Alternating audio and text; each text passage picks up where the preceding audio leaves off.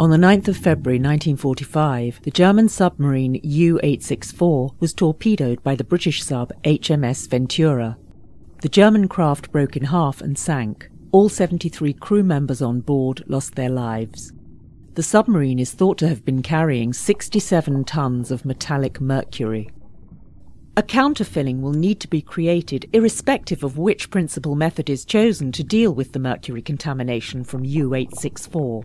Geotechnical experts have recommended that a counterfilling be established as soon as possible in order that the chosen method can be implemented once a final decision has been made. The fore part of the submarine rests on a slope where the seabed is very unstable. Work and movement on and around the wreck could therefore trigger landslides and further spread sediments contaminated with mercury. The average incline of the slope where the forepart sits is 15 degrees, which is a critical figure in respect of landslide risk. The counterfilling will be created in the area least contaminated by mercury and will not restrict the choice of a principal method for dealing with U-864. The process is subject to strict environmental criteria, and the aim is to prevent any further spreading of mercury as a result of the operation. The monitoring programme will be one of the most rigorous ever carried out during a subsea operation in Norway.